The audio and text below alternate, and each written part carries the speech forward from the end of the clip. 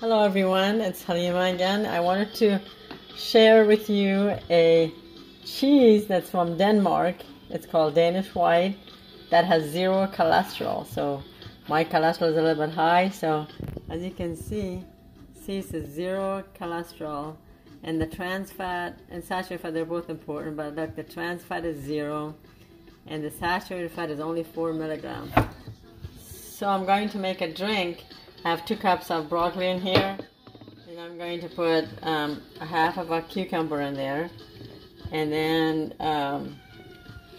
that's going to be good vitamins. You know, broccoli is really good for you. It's kind of one of the superfoods. This will be good for thirst, you know, especially with the heat. And then I'm putting a tablespoon, I guess like 2 tablespoons of almond butter that you can get in as bulk. That should give me a little bit extra protein. And then I have this cheese. The only thing about this cheese is that the Danish white, that it has a lot of salt. So I soak it in water, cold water. Then I drain the water, and I'm just going to put a little bit of cheese in here. So just a couple of those. And then with a cup of water, I'll have all the ingredients. It's probably like a cup of cheese and a cup of water, and then mix it up, and we'll go to the next step.